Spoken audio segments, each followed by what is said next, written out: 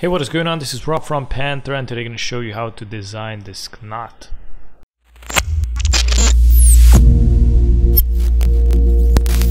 I'm super excited to introduce you to Saji Haviv, the man who designed some of the most famous logos out there, such as National Geographic, Animal Planet, Harvard University Press, Showtime, and you probably know the bird with the colorful feathers, the NBC logo. He literally sold a logo that has a circle and a line under it, and he shows you how he did that. You're gonna learn the basic fundamentals of logo design, and he's gonna demonstrate to you what are the differences between good and bad logos. If you're that guy whose logos got rejected 1,000 times, then this course is for you. Saji Haviv reveals his process on how he demonstrates to the client what is a correct direction that will help the brand. You will find out how a professional logo presentation is made and what it contains. In this course, you will learn fundamentals of logo design, case studies, design strategy, how to design logos like a pro, and most importantly, how to create your logo presentation. If you want to learn more, click the link in the description and check it out. Okay, first step, go to the fill, click on the fill, click on the knot, click on the stroke, make sure that you're on black, and long click on the rectangle and select the ellipse tool.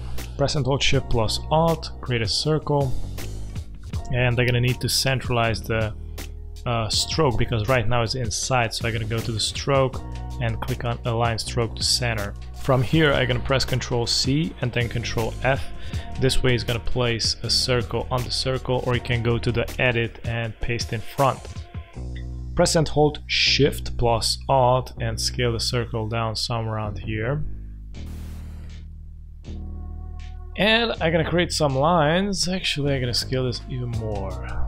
So go to the select both circles, go to the object, click on blend and make. And double click here on the blend tool. Select specified steps, increase the number. 5 is good, click OK. I'm gonna select it, go to object, expand, click OK. And now I'm gonna go to the direct selection tool, which is located here. I'm gonna select this area and click on delete. So it's basically deleted the interior part.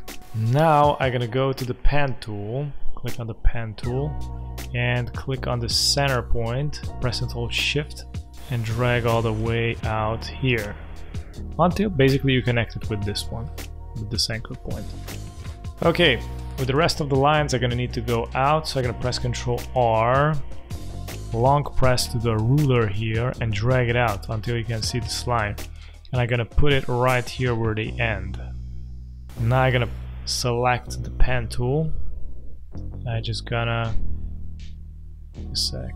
just gonna click here, press and hold Shift and then go to the end where they intersect. Go with the rest also. Okay, I'm gonna scale this down a little bit. And from here I'm gonna press and hold Alt to drag it, press and hold Shift and rotate it. And you need to place it somewhere around here where they intersect. Select both, press Ctrl C and then Ctrl F, or you can go to edit and paste in front. From here press and hold Shift and rotate it twice. I'm gonna select them all, right click, group, scale down, press and hold Shift, rotate it. And this is how you make this twisted abstract knot in Illustrator. Thank you so much for watching, and if you're new on the channel, don't forget to subscribe and hit the notification bell so you get notified with daily updates, and also check out the rest of the videos. Have a great day. Bye bye.